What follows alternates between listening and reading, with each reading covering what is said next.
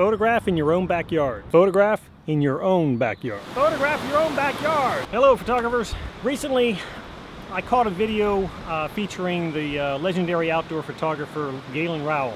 In this video, he talked about his approach to photography, his techniques, his photographic tools, sharing his experiences so that others can learn from it. Now, despite this, one of the first comments underneath that video said he gets to go places where we don't get to go, and therefore that's why his photographs have a unique perspective. Wrong, wrong, wrong, wrong, wrong. His photographs have a unique perspective because of the man himself.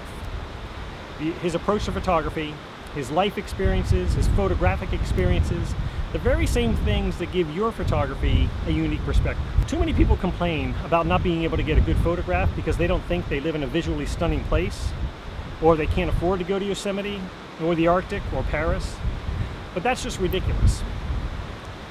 One of the first admonitions you hear from any good photography teacher is photograph in your own backyard.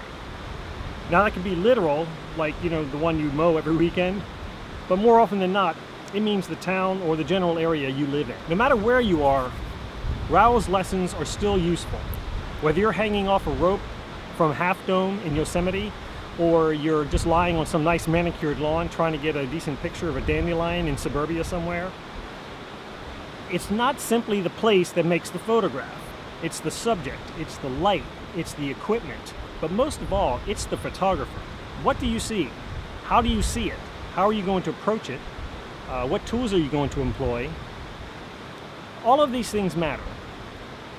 Everything, almost everything that Rowell talked about in that video applies to you. Don't get hung up on location. That's unproductive and fatalistic thinking, and it'll get you nowhere. Show the world your world. Show us what's fascinating about your backyard, literal and figurative. The right attitude and all the lessons you've learned over the years, that's what will create a stunning photograph. Don't bemoan the fact that you're not somewhere else. Because you know what? You're always not somewhere else. You know what I mean? Take a walk down the street and look for something interesting and photograph it. And then go back later when the light's different and photograph it again.